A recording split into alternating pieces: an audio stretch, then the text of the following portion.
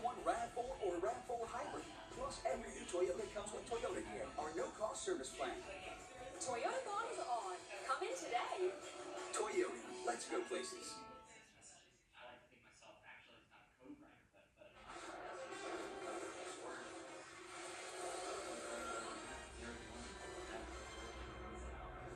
Well, we're going to have some fun on America's Game of the Week on a cold day in Lambeau Field. We get ready for the Los Angeles Rams and the Green Bay Packers. Two teams that met in the divisional playoff round last January. Now, welcome inside the broadcast booth. I'm Joe Buck. That's the Hall of Famer Troy Aikman. We'll start with the LA Rams.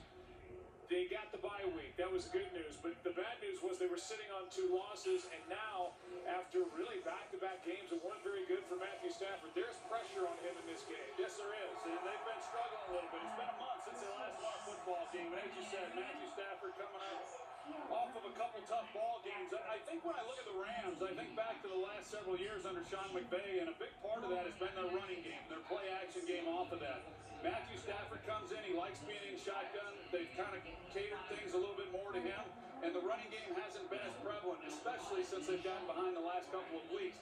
I do expect in this game, which is a really big game in every way, especially when you look back at the end of the season and what's on the line playoff-wise, I expect them to commit more to the running game than we've probably seen most of the season. Yeah, we will get to the Green Bay story here as the game unfolds. It's a 37-degree day. Wind chill at 28, windy.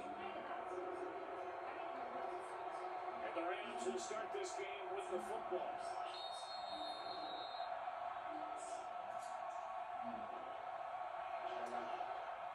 Trying to be with us today